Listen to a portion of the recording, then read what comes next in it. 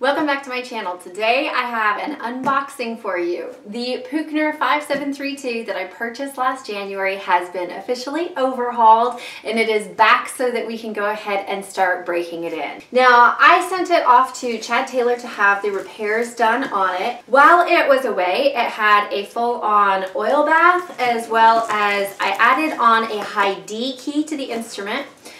He checked for any rot or any long-term potential for damage that could happen in the instrument, and it came back all good. So it's also had new pads added to it, new felts and corks. So we are going to open this bad boy up and give it a play test. Now you guys know I already have a Heckle Bassoon and a Model 5000 series Püchner. This Püchner that I have here today predates the Model 5000 Püchner by several plus years. Now, the whole point of this is that the 5732 was when they were only doing serial numbers. They weren't doing model numbers yet for Püchner. So this is an older instrument, and I wanted to have this done so that I have an instrument to offer to you guys. Now, this is going to be that once I break it in, I make sure that it's playing every way that I want. That the vocal that I recently purchased, the DD1 Püchner off of eBay, if you saw my last haul, you already know about that. I want to make sure that it's a good match, and if not, then I want to make sure that I do get the good match for it. Once I'm sure that it's all broken in and ready to go, I will put it on my website, and when it is on my website, then it will be available for you guys to go ahead and purchase. So this is my way of helping you guys find affordable bassoons, because on a weekly basis I receive between 5 and 10 emails asking for help in purchasing a bassoon, and I know what it's like to try to find one that is under that $10,000 range. So this is my test run of finding a bassoon, overhauling it, and then making it available to you guys. So let's go ahead and make sure that everything went well in the shipping process. So here it is. This is the new case that I went ahead and purchased for it that I have not seen yet because I knew what I was buying, because it's the same case that is on many of the Nobel instruments. So it's kind of like a Cobalt case, but it's actually in some ways I think better than a Cobalt case, but not as heavy. I like that because it's not going to cause as much tension on the shoulders, but it also has that backpack style option. And there it is. Okay, so already we have the straps. It not only has a strap for a backpack strap, but also for a shoulder strap, if that's more what you're interested in. So I'll be sure and go ahead and add that on. We have a hand rest for those of you who like to play with a hand rest. One of my subscribers actually called this the wonky eyebrow because it looks like one eyebrow. I don't know if you can see that, but that was, I think, one of my favorite comments that I have gotten on a video because I've never heard it called that.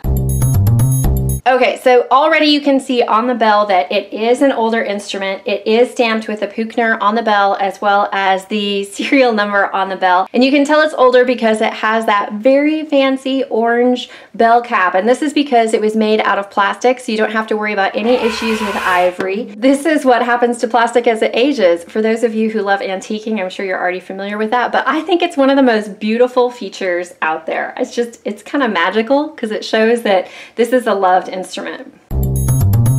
So here you have the wing joint. Of course you have the C sharp, the A, the B, C, and also I did go ahead and add on the high D key. So if you're noticing that the color is a little bit different in the polish of the silver on the keys, this one I did go ahead and added on. It does have all of the thumb keys you could need. On the front, it does have a little bit where the varnish has been loved off around the third finger, but I know that Chad actually touched that up. You'll note that some of the tone holes do actually have linings in them and some of them don't. In order to keep the price down for you guys, I did not add finger tone hole liners in all of the joints, but that is something that if you're playing long term, you might want to go ahead and add in. But I also wanted to re-break the instrument in after oiling so that I could feel how it was playing in between the process in case I end up being the person who is adding those liners in, because anytime you do any adjustments to the instrument, whether it's adding a high D key or adding finger liners, you are going to be adjusting the overall sound. So I think it's important to test that out. You can see that up here We have, again, the 5732, so it does have all of the pieces. This isn't a Franken bassoon. I call it a Franken bassoon because it's like Frankenstein. I have seen oboes that are pieced together, portions of other instruments. This is all matched from the original same instrument. Okay, here is the fancy boot joint. The back of the instrument here, again, it still has that same serial number, so like I said, you know it's not a Frankenrune, I guess you could call it. The boot cap, for anybody who's super picky like me, where I like to use a seat strap that has, of course, the use of an S-ring rather than just a cap that fits underneath the whole boot. This does have a hole on the boot joint so that you can go ahead and do that. You can also see that, of course, it does have a great U-tube that doesn't have any bends in it or anything that's going to alter the sound, and it does have fresh cork, so it is good to go on the ceiling. Okay guys, so this is my new baby Püchner. I'm going to be taking it for a test run and playing it in. If you want to keep up with that, be sure that you follow me on Instagram stories so that you can hear the instrument as it breaks in. I will post regular sound clips as the instrument is adjusting. If you enjoyed today's video, be sure to give it a thumbs up, and if you don't want to miss any future videos, be sure to click that subscribe button. And I will see you guys next time. Bye!